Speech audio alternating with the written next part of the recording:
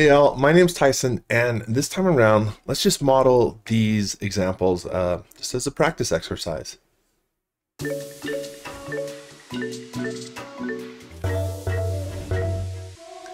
So a couple weeks ago, we released a video where I was showing mind.sight.studios Bevel extension, and one of the comments was, hey, can you show us how you modeled some of the examples? And so that's what we're going to do. We do read your comments. We do appreciate your suggestions. Please keep them coming. Now, one thing I should note, I don't know if I gave credit in that video. Some of these examples, I was looking at this channel, Pixel Fondue, and this is not a SketchUp channel. This guy makes some pretty fun and engaging videos on plasticity, Modo, some other 3D modeling software.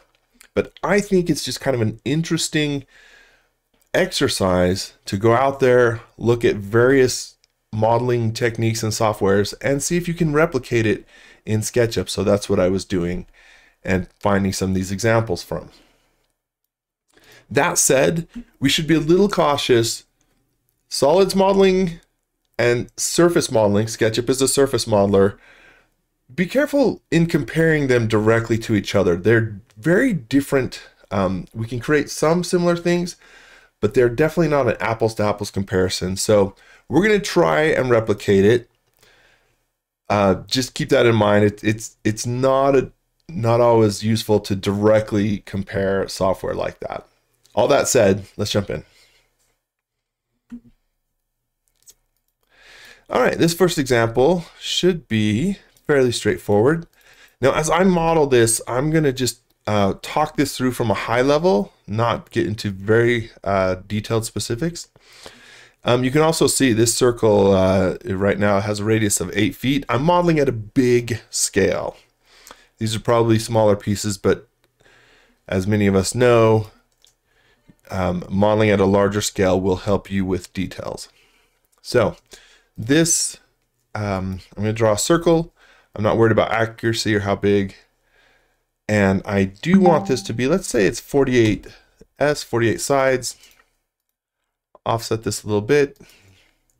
Then find the center, draw a line in the green direction, then red, then back, and then find an arc, something like that. Then use a flip tool. Flip a copy of this about so that we mirror it, and then we can delete what we don't need, and that's the form we need. Now, as I pull this up, what we can see is that the way we created this did create all these segments. So I may select these back edges and use my keyboard shortcut or a right-click menu to weld these just so that it's clean when I pull this up. All right, triple click.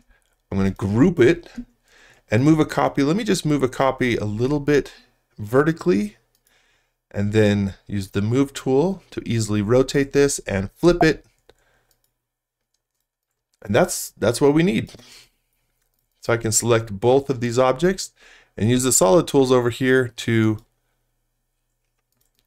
create the intersection between them. Now, for one of the things I like to run is ThomThom's cleanup extension. And so I'm just cleaning these and be cleaning all the models with kind of the same basic settings. The main one here, I want to smooth out angles. I think by default it's 30. I might change this to 15 just to smooth. But there we go. And if we wanted to add a bevel through the bevel extension, I come in, select this. I'm going to run the Bevel, mind.sight.studios Bevel tool.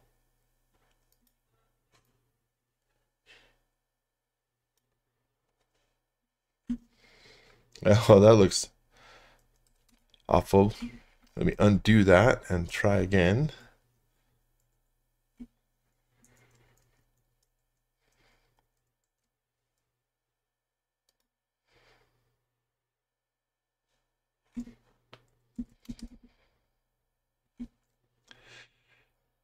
And again, just we want to appreciate that the tiny little edges that we're creating and breaking up here in SketchUp operate differently than a solids modeler. And we can still make it work for us in many cases, but we have to keep that in mind.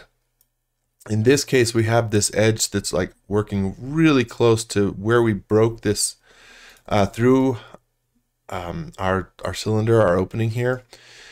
One of the things that we could do, depending on how tight we need this shape to be, we weren't very careful on, how this was created, but I could create, for example,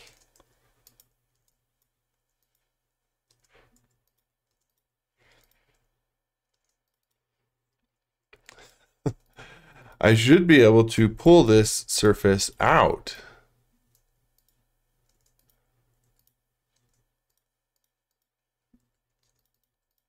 There we go. To pull this out, and that would give me enough room that the opening cut here would fall squarely within a flat surface. So if I did that, then rotate it, flipped it, and ran the intersection, then our results might be a little cleaner here because, like say, this falls within a flat surface. So it just depends on what you need.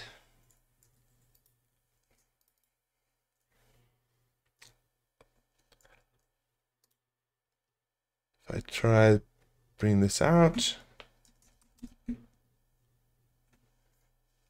and we get a little bit better results. So if I run cleanup again, that looks okay.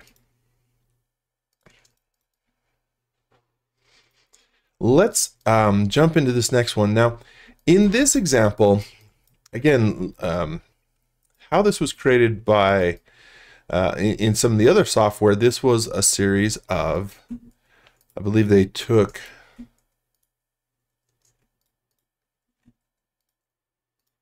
a cylinder and welded it together with a couple of blocks and then cut this shape out and then cut these cylinders out. When we look at a shape like this in SketchUp, we would probably be like, we would just create this shape first.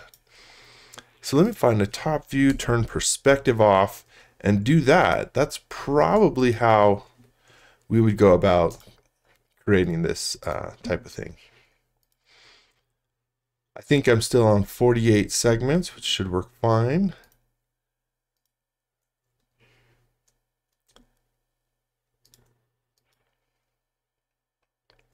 And then create a little bit of a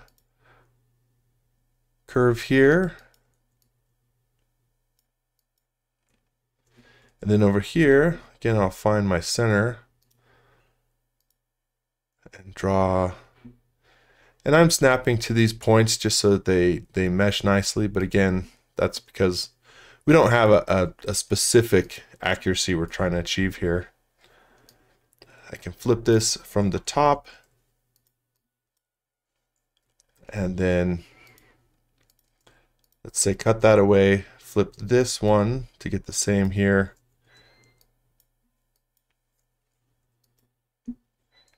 And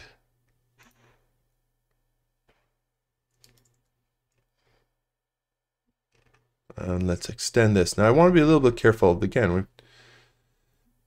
we're getting multiple inference points, so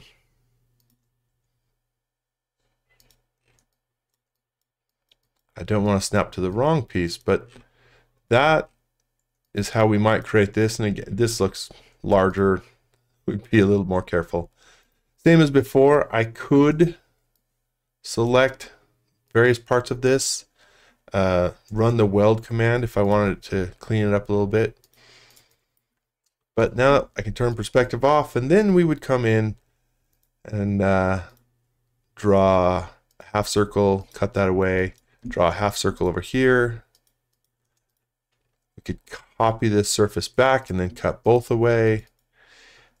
And then come in and we could either create a cylinder and use the solid tools to cut that away, or we could do something like this. And again, copy it and even copy it over to here.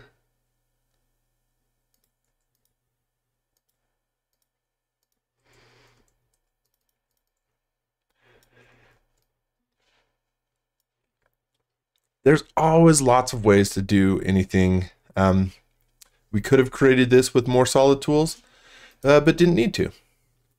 All right, let's look at our last example. If we look at this one, basically we're going to create a shape like this, and we're going to create a shape like this, and then just use the solid tools to intersect them. So let's start with the top shape. And again, I'm going to turn perspective off and draw something like that. And then something like this, and offset it the same amount. Then I will find that top end point. In this case, I'm not, see how I'm not finding the top end point here. So it's more sort of one of these. And then I will mirror just that single line, mirror copy based on the center point, and trace over that edge to tell SketchUp, please fill in that surface. Now to do the inside, why don't we take and we'll roughly, I don't know how much that was. Let's say, in this case, let's make it 2 feet on each side.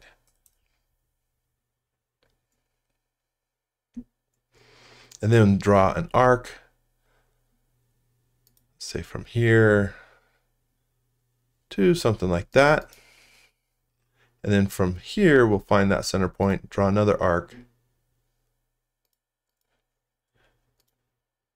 create that line. And now that we've broken that surface, we can mirror that whole surface. Again, find by the center point here. And it looks like I mirrored 2 of them.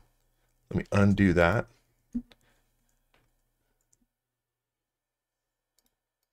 I'll make sure that I'll give myself a little reference. So select this, flip it, flip a copy. Perfect.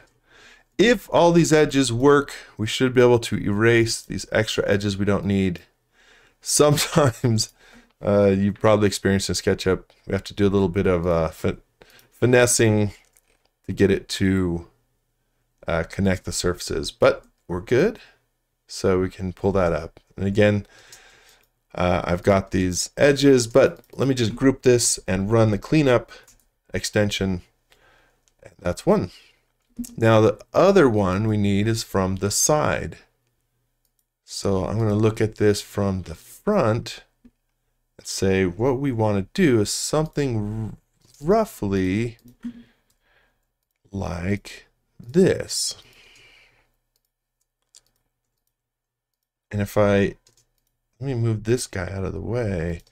If I look at this in X-ray mode, I think I want this this piece to start a little bit beyond our cylinder area here. So something like that. I'll select these, use the offset tool, offset them a little bit, and create half of this. If I use the arc tool, I can draw one arc tangent on both sides, and I should be able to double click on these other corners to replicate that same arc. And then if I use the flip command, draw a line something like this, and again draw an arc here, and double click.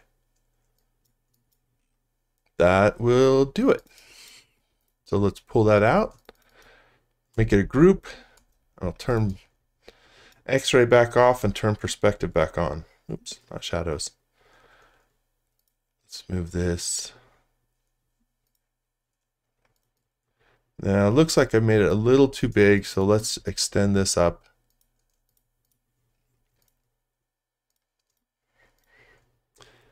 But that should do it. And if we want, we adjust sort of where this falls, but let's take these two and intersect them. And if we're not happy with those results, of course, we go back in and finesse the shapes that we created. But that's the idea. Maybe I'll run cleanup. Maybe I'll run the Bevel extension. But that is a bit of how you might create some shapes like this, some different forms. Just think about them, like, can we intersect different shapes together? What tools would best create some interesting shapes? So, like I say, try it and see what you can do. All right, I know that was sort of fast and a little hectic, but hopefully it gives you some ideas. And again, just go out there, find other ideas, other examples of what people are creating in other software, and think, how would I create that in SketchUp? Be careful, again, it's not an apples to apples comparison in many cases, but it's an interesting exercise to practice on. And like I said, this was based on a comment. So again, please let us know your feedback, your comments, and your suggestions for other topics that we could cover in these skill builders. We would love to have that feedback from you. Thank you all. And as always, please like and subscribe, and we'll see you next time.